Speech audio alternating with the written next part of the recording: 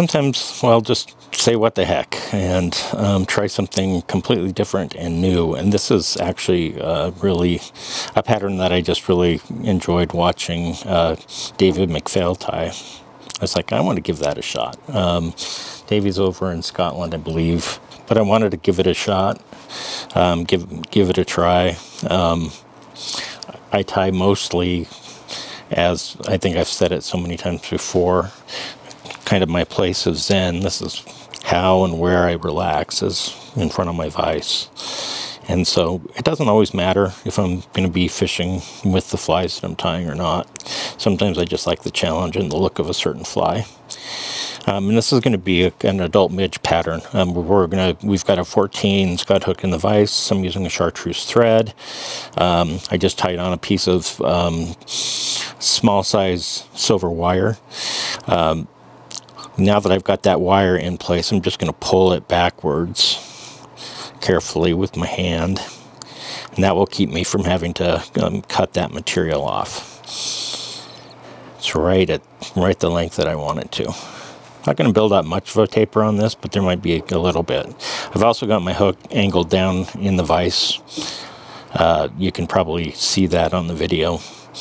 Just a little bit. I will reposition it as I move up more closer to the front of this particular pattern. That's looking okay so far. We're going to come back down. I'm going to leave a little bit of a tag. So for our body here, I'm going to use some bleached pheasant tail. This is good looking stuff.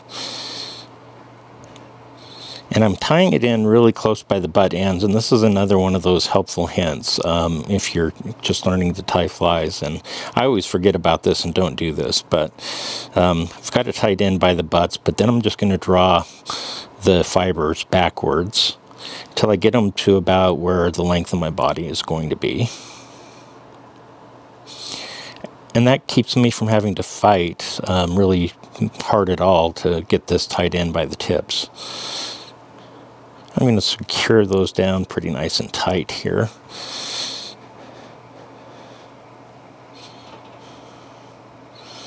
And I really don't want to crowd the eye too much on this one.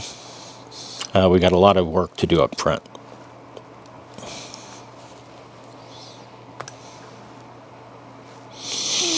For me, right now, I just want my thread to be dangling pretty close to where the point of the hook is. Maybe a little bit in front of that. I'm going to go ahead and grab those dyed or those bleached pheasant tails fibers. We're going to take those and we're going to wrap them up the body. And like I said, I left a little bit of that chartreuse thread kind of showing there at the bottom end, so that's going to give us a nice little bright spot at the very bottom of the fly. I'm just going to wrap these carefully up the abdomen area of this fly.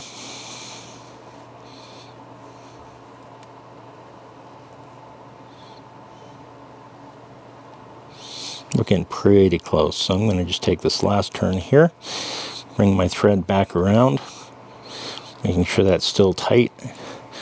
Take a couple of wraps over the top of that piece of pheasant tail there, and then I'll take another wrap here on this side of the pheasant tail.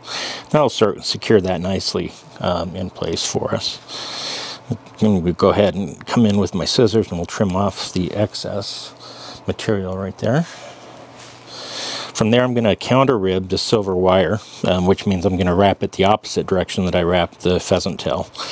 And what that's going to do is it's going to help secure that, because this is going to be lying across those fibers, which will make that pheasant tail a little bit more durable. Also gives us a nice rib on the body as well.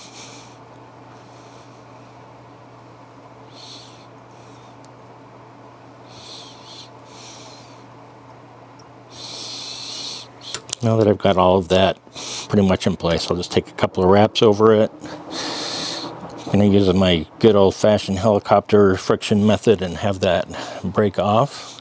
We'll reposition our hook now, because we're going to start moving towards the front of the fly. So I'm going to go ahead and tilt that up, and you can see that now the head is a lot more parallel. Now that I've got the hook repositioned here in my vise, I'm going to tie in a piece of large opal pearlescent kind of tinsel here. I'm going to use that for kind of a wing case over the abdomen. I'm going to draw that back a little bit to save myself a little bit of bulk. Most importantly, I want this to ensure that this is going right over the top of the hook shank here. So if I need to, I'll pull it a little bit. But you should have it kind of like that, kind of sitting right there on the top. So on this pattern, we're going to add a couple of wings. And basically what I'm using is, I'm using this from a hen hackle, from a whiting hen hackle here. I'm using these tiny little feathers that are down here at the bottom. So they're literally really tiny. I've kind of stripped the fibers off the bottom of the feather here. And I'm going to want this to go just beyond the back end of the hook. I'm going to tie one on my side of the hook. Let's turn our thread counterclockwise so we get it to wrap backwards on us a little bit better.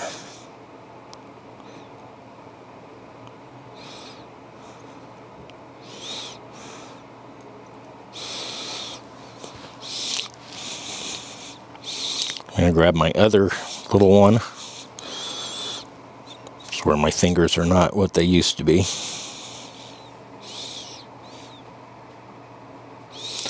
And tie this fellow in on the camera lens side. Take a look at length there.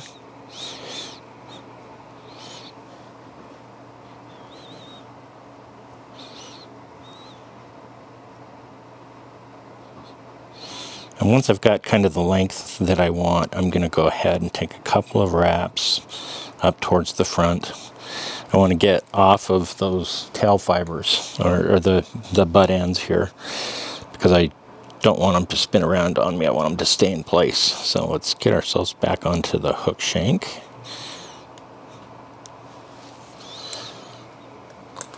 Just like that. And I'm just going to take a few wraps up, because we are going to need to build up a little bit of a thorax. I'm just going to take it to about right there, but hopefully you can see looking down on it now, we've got these two nice little tiny wings coming out on either side of this midge. From here we're going to tie in a tiny little piece of kind of a fluorescent orange floss. We're just going to give this a little hint of color back where we're going to have the thorax begin. This thing starts looking like a sherbet popsicle, which is why I wanted to tie it. I like sherbet, but I just like the way this fly looks. So I'm really just trying to get at that little bit of an orange spot there. That's all I'm trying to accomplish here. So I'm not going to take a lot of wraps. A lot of that's going to be covered up when we put on our dubbing. I'll just take a couple of wraps to secure that in place. We got that there now. I'll just go ahead and reach in and grab my scissors and cut this off pretty close.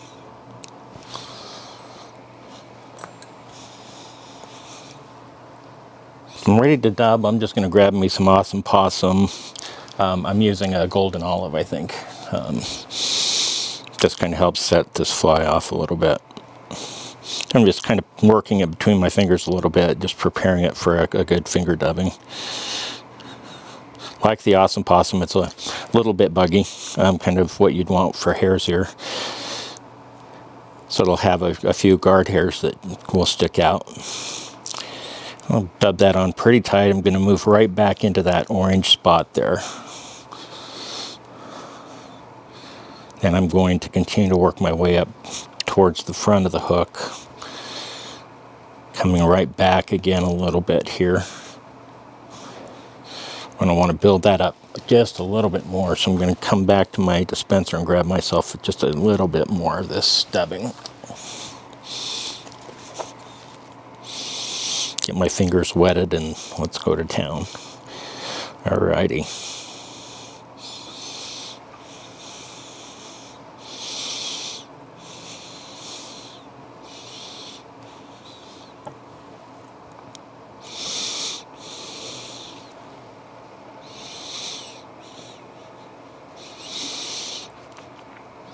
Okay, I'm good with that. Gonna go ahead and move this back a little bit. This is gonna have a little bit of a head on it. But we are gonna tie in a soft tackle. So for the soft tackle, I'm just going back to a hen hackle, just like we used for the little wings back here, except I'm using a gray one.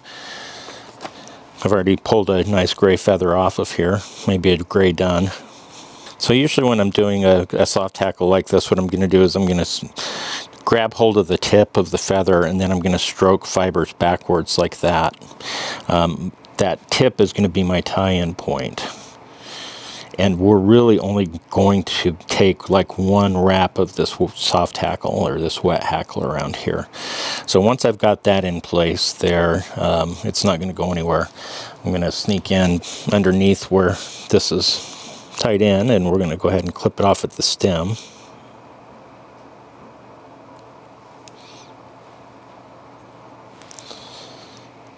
Turn my vise back the right way around.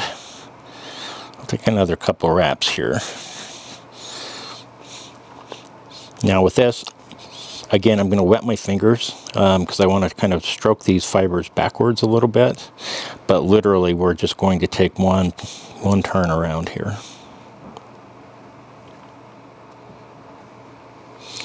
Just about like that. So really just a hint of that soft hackle here. And I'm just securing the stem in place with a couple of thread wraps over the top of it. I'll take a thread wrap over the side closest to the eye of the hook as well, just to lock it into place before I cut the stem off. So now I'll go ahead and come in gently with my scissors here, hopefully, and cut this off right close.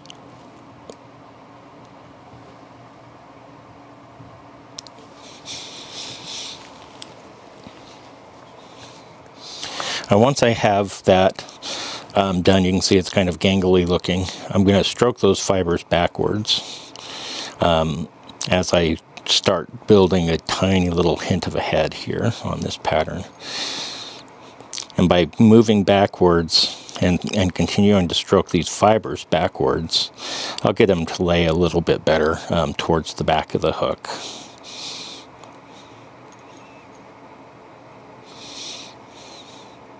I got a couple that are fighting me a little bit, but that's okay. Let's get our mylar here going around our two little wings.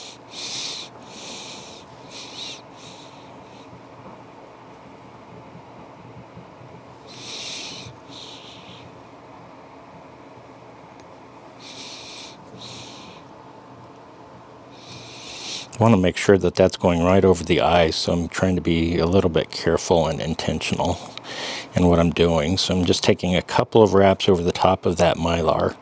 Then I'm going to take that mylar, I'm going to pull it backwards. I'm going to put a couple of wraps right behind the eye of the hook here. Then I can come in with my scissors, and with this mylar, if I can just make a tiny little clip on the side of it,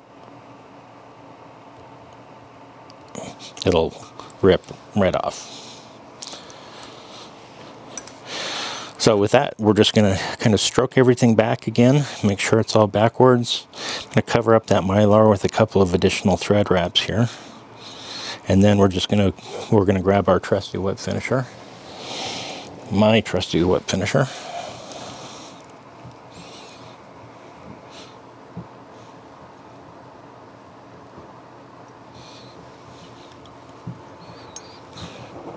Hold that nice and tight. Turn my vise a little bit so I can get this thread. We're going to cut it off with the back end of our whip finisher. And there we are with our completed fly. Again, it's an adult midge pattern. I'm just going to call it the bright green midge. I will not fish this, but it's so fun. It was fun to tie. It was fun to kind of take the challenge and try to tackle it. I just love the colors on it. I love the little wings that it's got on it. Thank you, Davie McPhail, for tying this and letting me watch it and letting me give this a shot. So now it's up to you guys. Give it a shot.